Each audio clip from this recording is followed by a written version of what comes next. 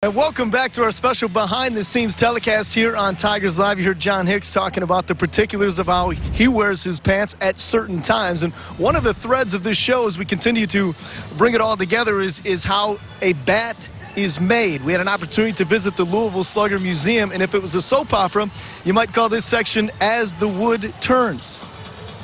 See what we did? So the idea... For every major league player, professional player we make, even the minor leagues, are in this computer.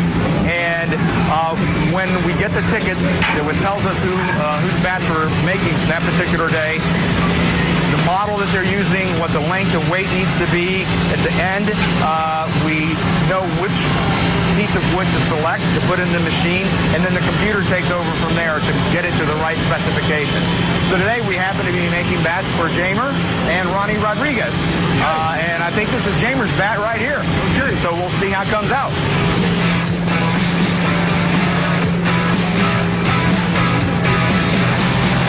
The next thing that Tyler does is called the slope of grain test.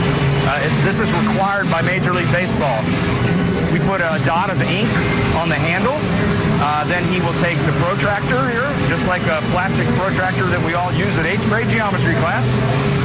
And he will measure the straightness of the grain, or what is called the slope of the grain.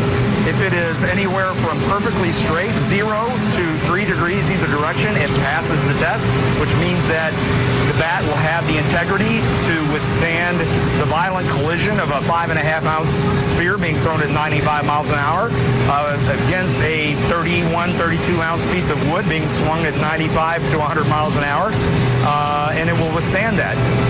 If it's outside of 3 degrees, then it fails the test and will become a souvenir bat or something like that. So the question is, did it pass? We're good. We're good. All right, we're good. James, we're good. All right. No problem. All right, we're going to hold this. Jamer Candelario. Hey, Candy. All right, this is your new wood right here. Not quite finished yet, but feels like there's some power in this one, right?